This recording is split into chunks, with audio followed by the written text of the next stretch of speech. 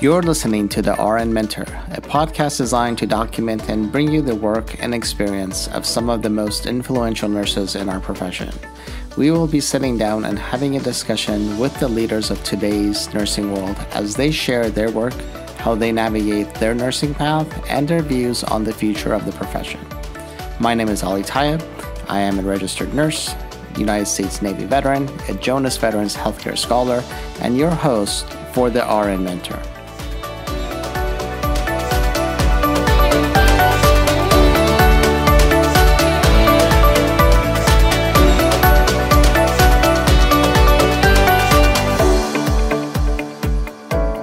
Hello and welcome to another episode of the RN Mentor podcast. I am so excited to be joined today by Dr. Shannon Zenk. She is the director of the National Institute of Nursing Research. Dr. Zenk earned her bachelor's in nursing from Illinois Wesleyan University, Bloomington, her master's degree in public health nursing and community health sciences from UIC, her doctorate in health behaviors and health education from the University of Michigan, Ann Arbor, and her postdoctoral training in UIC Institute for Health Research and Policy's Cancer Education and Career Development Program. Prior to her current role, Dr. Zenk was a nursing collegiate professor in the Department of Population Health Nursing Science at the UIC College of Nursing and a fellow at the UIC Institute for Health Research and Policy. Dr. Zenk was elected as a fellow of the American Academy of Nursing in 2013, received the President's Award from the Friends of the National Institute of Nursing Research in 2018, was inducted into the International Nurse Researchers Hall of Fame in 2019, and elected as a member of the National Academy of Medicine in 2021. Dr. Zenk's own research has focused on social inequities and health, with a goal of identifying effective multi-level approaches to improve health and eliminate racial, ethnic, and socioeconomic health disparities. Dr. Zenk's full bio can be found on the RN Mentor podcast website. And at this time, I'd like to welcome to the show, Dr. Zenk. Welcome. Thank you. And thank you for that nice introduction. I appreciate that. Thank you. I know you're a busy person. And before we started recording, I mentioned to you, I had to jump through a lot of hoops to get you onto the show, but I'm glad we finally got to this point where I have an opportunity to speak with you, and I greatly appreciate it. I appreciate your patience with all that. We'll start with, like I said, how I start all my podcasts is, how did you get started in the world of nursing? I think like a lot of people who go into nursing, I really wanted to help people. And one of my first jobs was in home health care as a case manager. As you know, we spend a lot of time in people's homes, helping with pain management, talking about how to manage their chronic condition. Spending time in people's homes, really struck me just the tremendous barriers to health equity. And, there was dramatic differences in people's environments, both in terms of privilege and poverty. And I really found it difficult at times to talk to people about healthy eating, for example, when what they really needed to improve their health or restore their health was far more fundamental, having decent housing, having enough food to eat, having a safe environment. So it was these kinds of observations as a nurse that really got me interested in how resources and risks were distributed across communities and how that affected people's health and ultimately contributed to health disparities. Wow, that's amazing. Now, before you got into, I'm assuming you're a case manager as an RN. Yes. And how did you decide you're going to even, I'm going to track a little bit back. How did you even decide you were going to, the point came that you were going to go into a nursing program? Like, what was the decision point for you where like, this is the career for me, or this is the profession I'd like to step into? Yeah. I think it was a long path. I didn't start out as a nursing major. I went to school thinking I would studied French and German. I've always had a lot of interest in international issues and international relations. So that was my original goal. But I think my mom knew me best. She always planted the seed that she thought I would be a nurse. And ultimately, I proved her right. And it's not where I thought I would go, but I've never looked back. And she was right. It was an amazing career choice for me. So were there mentors other than your mom obviously nudged you? I think moms have a way of doing that. I was in the Navy for like 10 years, and my mom was always nudging me to go back to school, go back to school, go back to school. And finally it happened. But was there role models that was there nurses in your family or other people that had gone that route and that was what she was thinking, or for anyone to role model that piece for you? Actually, no. We didn't really. I mean, I think one of my cousins is a nurse who, is similar in age. We didn't have nurses in our family, but I was interested in science, and and again, I really have always, cared deeply about others. Really wanted to always find a way to help, and so for her, that just made sense to her. And again, she, was right. And then it was a big commitment because to become a nurse, I went to a liberal arts university, as you said, and the only path at that time was really to spend 4 full years. So I started over in my second year of undergraduate and, had a 5-year program basically when I switched to nursing. So it was a pretty big commitment to change my major at that time. But I had a great experience in undergraduate. I learned so much, and it was a really nice blend between science and really science for a purpose in terms of applying that to help people and improve their lives and ultimately their health. Yeah, I mean, the fact that you had that sort of drive and that caring personality, I think that's this kind of foundation to our profession. So it's nice to find that avenue. And I'm going to thank your mom for pushing you in this direction, because you're definitely have definitely embraced the profession, and you are where you are now. Now, with your first experience out of nursing school, where did you start? I started in the hospital. Like many other new nurses, I started on a medical surgical unit, which is just, as you know, a very common place to start. And I learned a lot.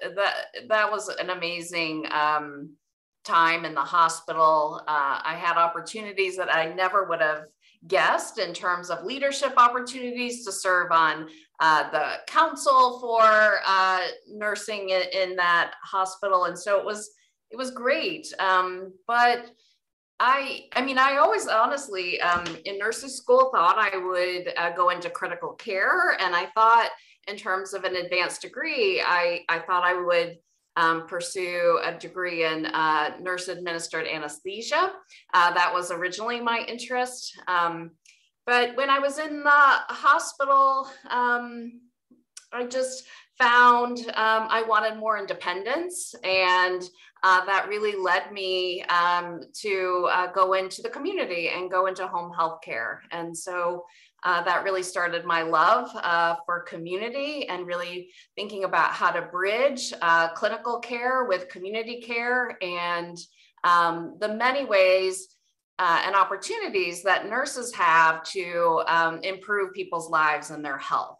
Certainly in acute care settings, a lot of nurses work. And I think increasingly, as we know, it's in the community as well, in such a wide variety of settings. And so, that's how I got my start. Yeah. And it's amazing that you say that, because the more people I talk to, through whether it's like colleagues that I am connected with, or people that I've had on the podcast, of how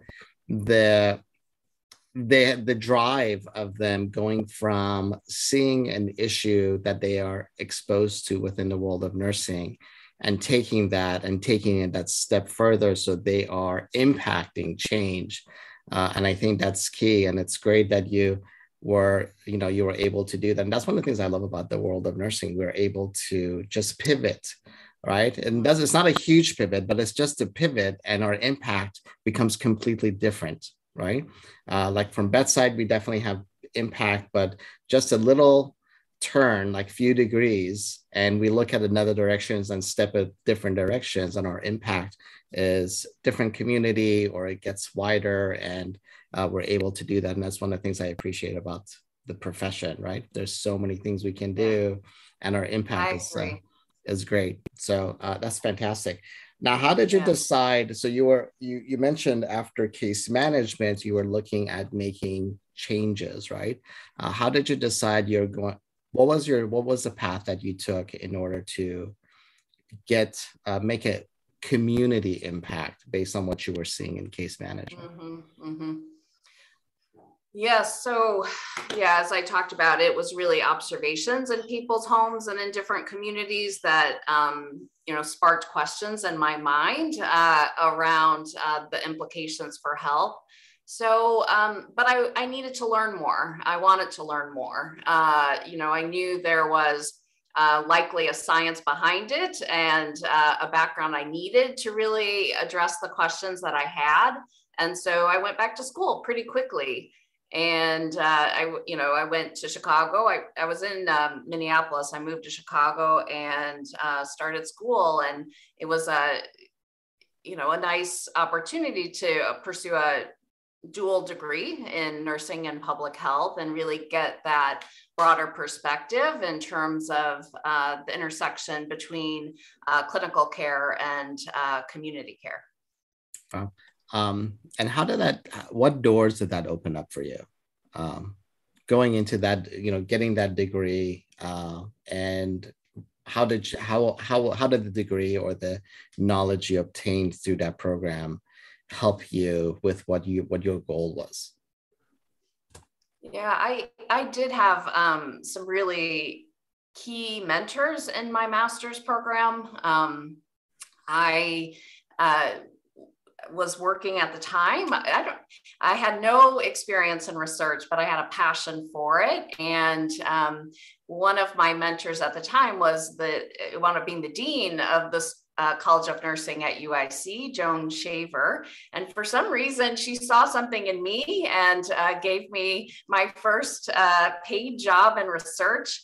And I learned a lot from her. She spent a lot of time with me and talking to me about my research. And ultimately, our areas of research as I went forward weren't super closely aligned, but she was a tremendous mentor.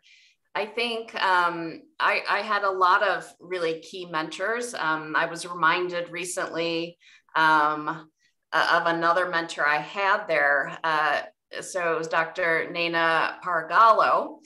She was on faculty at the University of Illinois at Chicago at the time. And, she did really amazing work with Hispanic populations and health disparities. And that really resonated with me. And she opened the door for me as part of my master's project to do a study on health practices among Mexican women in Chicago. And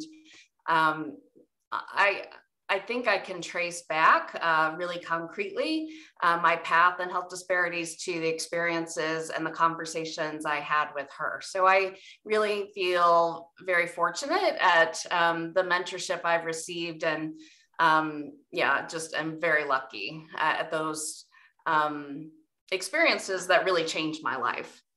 It's amazing that you had the opportunity to have those mentors in place and be able to do that.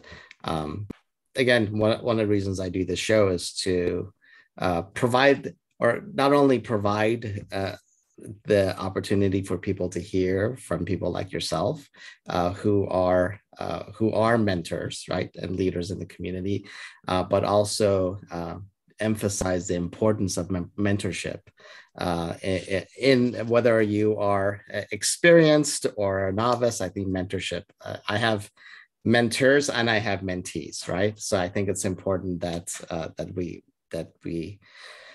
we do our due diligence to not only seek out mentors, but also to make sure that we're providing opportunities for the people that are coming up in the profession. And thank you for sharing that story. I think it's important. Now, how did these experiences, because I know I've looked at your CV and it's a very impressive CV. Actually, I use it in some of my classes to say, here's a CV and what it looks like.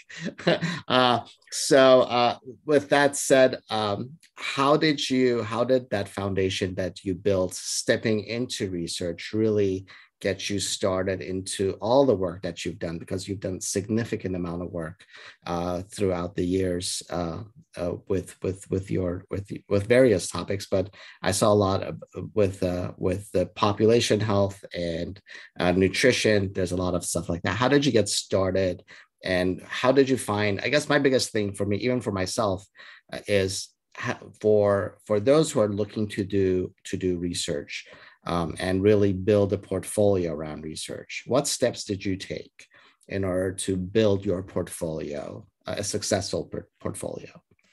Mm-hmm. Well, those experiences in my master's program got me excited about research, and I fell in love, and I just continued on into school at University of Michigan. And I had wonderful mentorship. I had amazing opportunities. When I went to Michigan, I had very different ideas of what kinds of things I thought I'd study, but at Michigan, I really became more and more interested in community, and that was in part through coursework.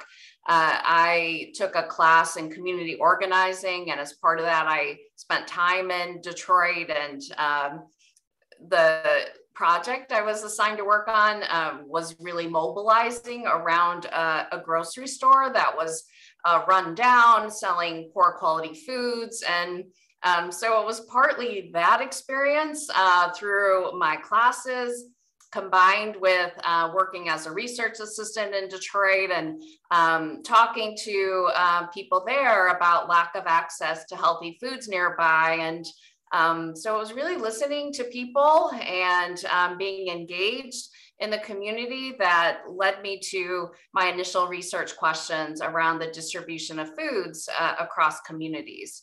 And that led to my first study and probably my most seminal work looking at food deserts. So I started in Detroit looking at differences in access to supermarkets across communities, expanded that to Chicago and finally nationwide. And that early work, which was in the early 2000s, that was really some of the earliest studies in the United States on food deserts. And I'm really proud of that work. And,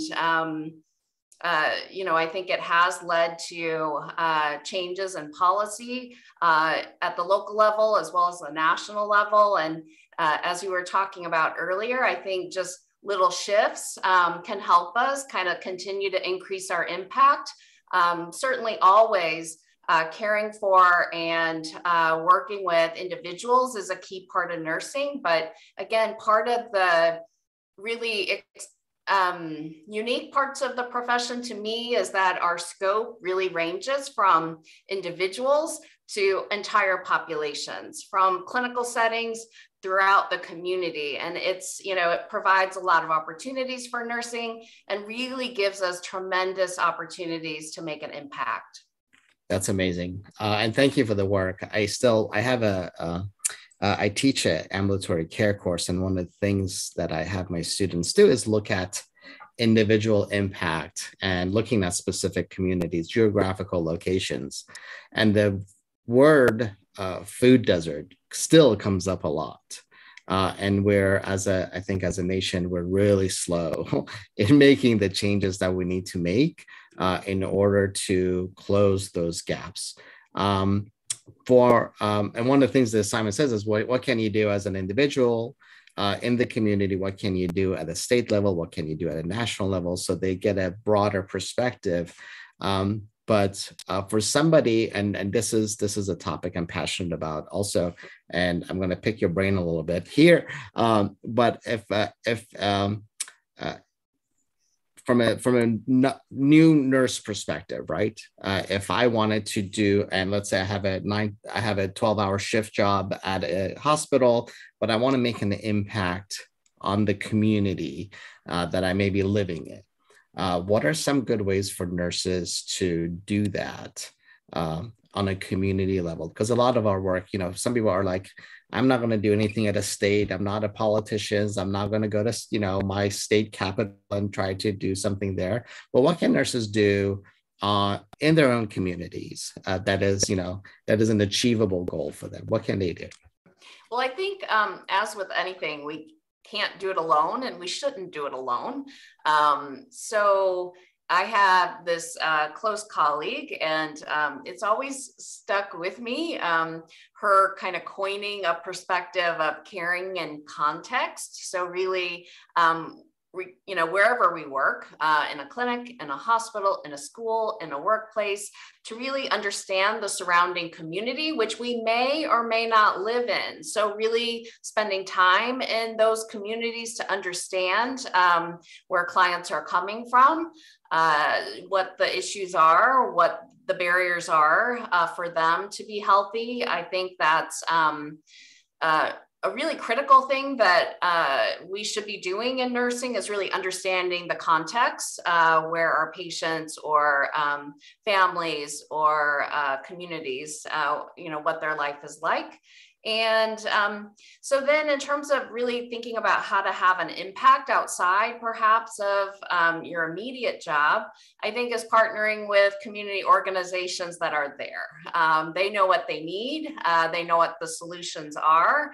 And so, I'd encourage all of us to think about ways to partner with organizations and groups that are in the communities where we work or where we live. And I think that's how to go about it. It's hard to do it, and we shouldn't do it on our own.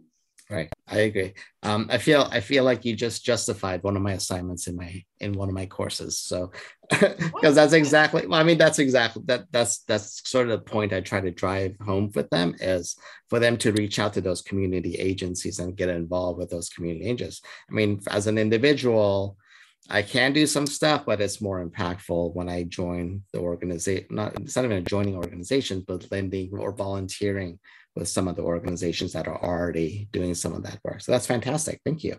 Now I know you've went into your doctoral studies, right? After your master's program, you went into your doctoral studies and have had a academic career, and now you're here. How did you decide you're going to go into your doctoral studies and the path that took you into academia and so on?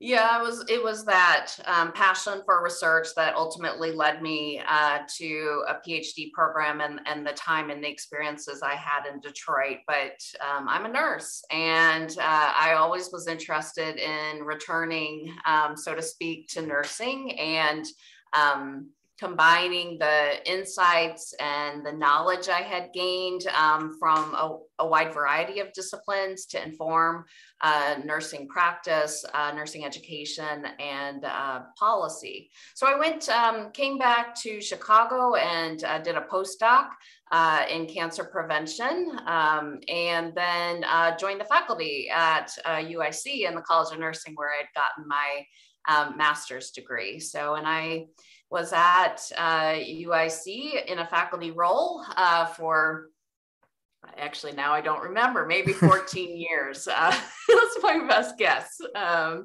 Yeah, so I did that for a long time, loved it, loved doing research, loved mentoring nursing students and students from other disciplines. And, I enjoyed teaching, and I had the chance to teach research. So I really was lucky in being able to kind of marry all of my different interests in one job. That's great. Now, I know that the director position for NINR didn't happen by mistake or all of a sudden. How did that position grab your interest, and how were you prepared? Like people always, sometimes ask me, how did you know you were going to be in that role? How do you think, uh, what led to you saying, you know what, I'm going to I'm going to apply for this role. I'm going to step into this role, and I feel prepared for it. What was the conversation you had in your own head that made you decide that? Yeah, I loved what I was doing. I loved, it was a privilege really to be able to do research on the questions that I was interested in, the populations I cared about, and I loved working with students. And I learned about the NINR director position when I was, doing my work. And though I was happy with where I was and what I was doing, I also was really intrigued at the idea of leading on a larger scale. And as I thought about it, I really thought it was a once in a lifetime opportunity to apply my experiences both as a nurse and as a researcher, and to have a greater impact on practice and policy. So I love Hamilton, the play. I love the soundtrack, and I love the lyric, I'm not throwing away my shot. And to me, that lyric just kept coming to my mind. I felt like my shot was to advance nursing science on health equity from a more strategic position. And somehow I got hired, and I'm really honored to be part of an organization, with the goal of improving the lives of millions. And it's a tremendous privilege. That's awesome. So you went through the process. You got hired as the director of NINR. So why don't you tell us a little bit about NINR, and afterwards, if you could share with us what your goals are and perhaps how your NINR is different than the one from your predecessor's NINR. So let me start with our mission, which is leading nursing science to solve pressing health challenges and inform practice and policy. Optimizing health and advancing health equity into the future. So that's what guides us. We believe that nursing research is well poised to solve our nation's most pressing health challenges because of the perspective that nursing and nursing science brings, which we've been talking about today. What sets NINR and nursing research apart from the work, I think, of all the other institutes at NIH is that we're focused on people in the context of their lives and their living conditions and what they need to be healthy. What are the solutions that are needed? And I think that's really because nurses, we know people and we practice in so many different settings that have the potential to address many of the social determinants of health. And as part of that, we're focused on expanding our reach of our science to really impact practice and policy and to benefit then entire populations and communities. And this is really a vision and a direction that's near and dear to my heart and rooted in my practice as a nurse. That's awesome. For anybody, any of the researchers out there, nurse researchers out there, if they are looking at NINR, again, how is it different today than maybe a few years ago? What is your strategy in taking NINR into the future? What does that look like for you? If you were sitting down with a nurse researcher, which I happen to be one, and they said, what's in it for me? How does NINR impact me, right? So what would you say to them? Well, I think we have this tremendous privilege and responsibility to think strategically about how nursing science can improve the health of the nation. And we take that responsibility very seriously. So when I came on board, it happened to be a time of strategic planning, and we looked at the health and healthcare landscape. And of course, when I came on board, we were in the middle of the pandemic, and all of the challenges, the inequities that were highlighted through the pandemic. So our approach was to reach out and listen to as many people as possible about their ideas for the future of nursing science, to examine the health and the healthcare landscape, and to think about how to draw on the strengths of nursing and apply that to solving our nation's pressing health challenges. So where we've landed is, we're focused on shaping priorities through 5 research lenses that we think best leverage the strengths of nursing science, and that will position the field to innovate, think even bigger than we have in the past, and ultimately provide more opportunities for our science. So in short, we're looking to fund research that promotes health equity as one of the lenses, addresses social determinants of health, can impact population and community health, promotes disease prevention and better health for everyone. And lastly, that can improve and or develop better systems and models of care. And of course, we're doing this again in the midst of a pandemic, and thus we think no vision for the future can ignore the challenges and what we've learned during COVID. The pandemic, as I mentioned, really brought into sharp relief the persistent health inequities in our communities. And I think if the pandemic has shown us one thing, it's that we're all in this together. And if one community fails, we all fail. So we're committed to ultimately supporting the strongest, highest impact science. And we feel a responsibility to prioritize research that really has the greatest potential to solve our nation's health challenges. That's great. I mean, it's great that there's that you have these buckets that you feel are important for nursing research. Where is, as you're mentioning this, because I know, when I go to conferences, a lot of like the research that we see, they're very themed. It seems like, where can nursing do a better job in getting involved in research, right? Like where are we falling short, or where can we improve we have X amount of nurse researchers out there. Where are some areas where we can get more involved with? To me, it comes down to just really thinking about the strengths of our profession and our discipline. And to me, that's about our holistic and contextualized perspective that we bring that's quite unique among health professionals and disciplines.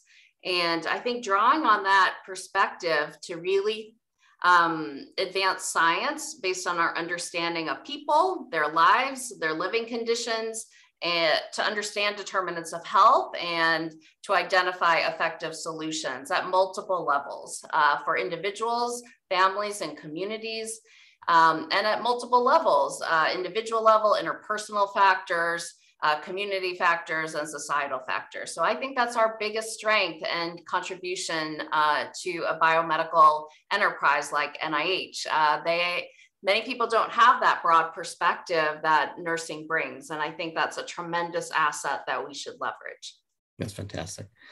Being where you are, and if you had your wish list and you could grow nursing science, where would your impact, do you think, from an NINR perspective or from your perspective, what can we do to get to grow nursing science, right?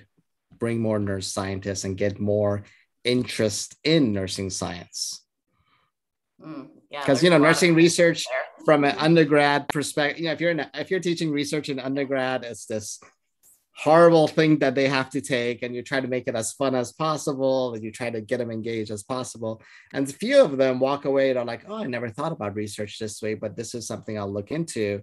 But the majority of nurses out there, like especially in undergrad, I'm going to say they don't think about this until later on in their careers, where a lot of other professions, like it's like a straight shot to research.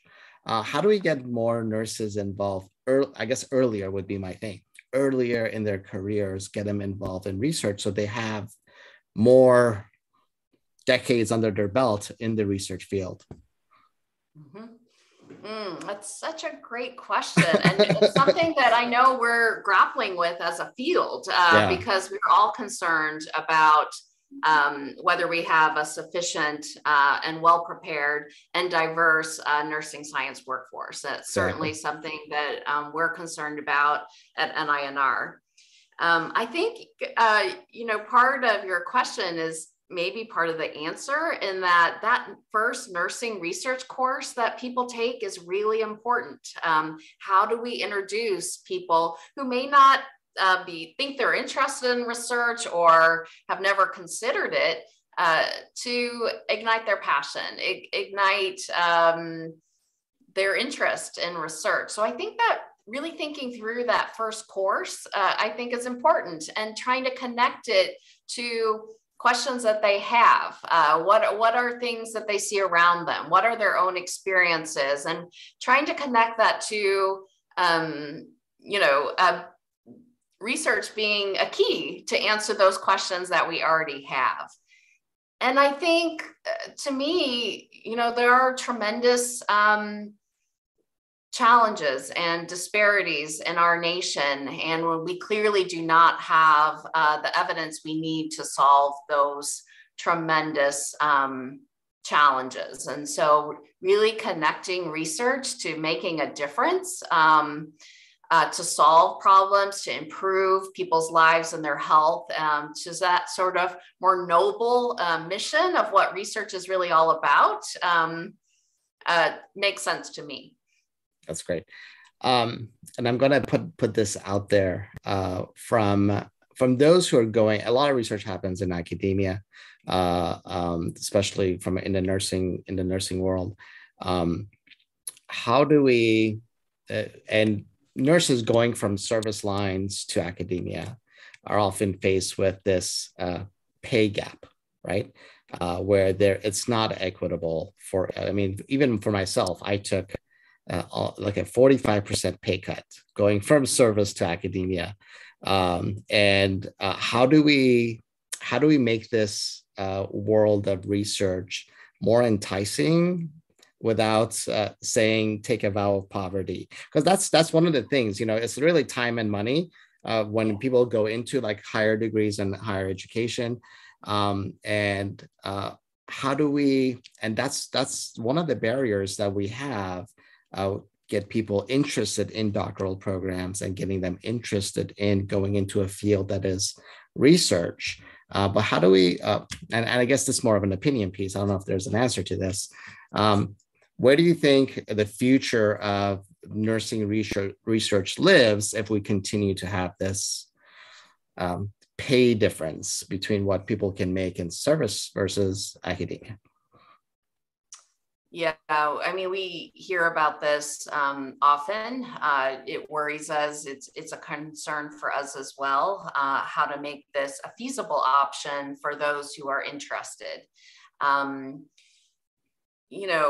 think from being in this position and, having a growing understanding of the landscape, we're certainly all ears in terms of what we can do at NINR to make this a more feasible option.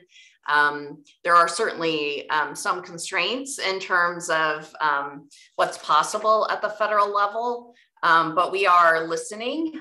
We are sharing our concerns in a variety of ways across NIH and the federal government. So we'll continue with that.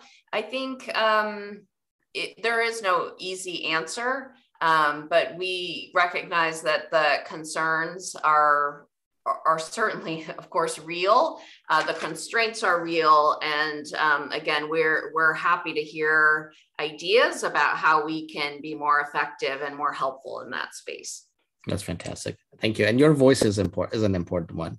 And I appreciate the fact that I appreciate hearing it from you, that it is also a concern, and you are voicing that. So that's always appreciated. I guess one really sort of last question from me is how do you see nursing when we look at the nursing future and sort of the landscape of where we are right now in the pandemic? Where do you see the nursing's future, and how do you see NINR impacting the work of nursing now?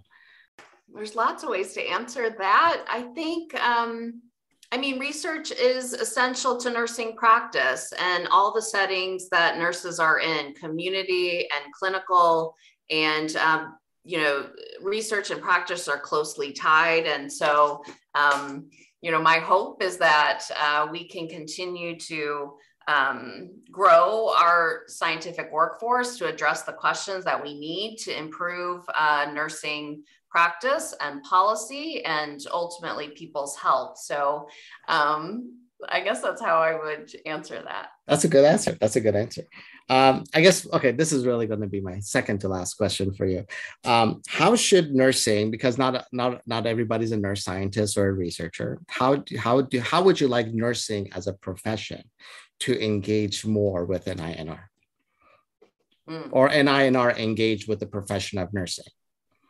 Well, I think we need to keep talking. Yeah. And I think we need to strategically figure out how we can leverage the strengths of the whole spectrum to improve people's health, to, protect and support nurses in the field, and ultimately improve the public's health. We're all approaching the same goals in terms of helping people to be more healthy and live, better quality lives. And we need to be working more together and not so siloed between practice and policy. So continuing to find ways to dialogue, opportunities to collaborate, and and ultimately, I think that'll lead all of us to being more effective. So that's my hope. And I know at NINR, we're talking about that a lot in terms of how to continue to expand our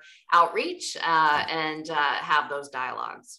That's fantastic. And I appreciate you bringing up, you brought it up several times, but how the research is connected to policy and education, and how they're all interconnected, because research by itself, it doesn't go anywhere. It has zero impact. It's the policy changes and making sure that we are sharing their information so other people can make changes in practice. That is where we need to push everything once we are done with those research. So it's not just publication and doing the research, but actually, how do we get the information out, educate people, and how do we impact policies so we can actually make those changes more concrete. So thank you very much. My only last thing is, I'll give the floor to you if you have anything else to share with our listeners. Thanks for asking that. This was just a wonderful conversation. Again, thank you for the invitation, and I enjoyed it. And I'm really excited to share that our focus on health equity and our commitment to solving our nation's pressing health challenges is leading to even more opportunities for nursing and nursing science. So at NIH, how this looks is really more opportunities to collaborate with other institutes and centers. That provides more opportunities for nurses and nursing scientists. We're able to lead working groups and initiatives across NIH related to social determinants, health equity and health disparities, climate change and health, the social, behavioral, and economic impacts of COVID, and ending addiction. So I think that all bodes well for the perspective we bring and how it's valued and appreciated at NIH. So I think there's just a lot of amazing opportunities to come for nursing science, and looking forward to working really broadly with the community to advance nursing and nursing science. Thank you so much. And again, thank you so much for your time. I know you are super busy with everything that you're doing. Thank you for being on the show. We have been listening to Dr. Shannon Zenk, and she is the director of the National Institute of Nursing Research. And with that, have a wonderful rest of your day, and we'll talk soon. Thank you so much.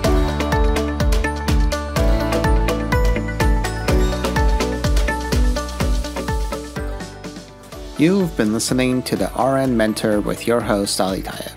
Please don't forget to visit www.alirtayeb.com. That's www.alirtayeb.com for podcast notes and resources, and don't forget to subscribe. Until next time, I wish you fair winds and following seas.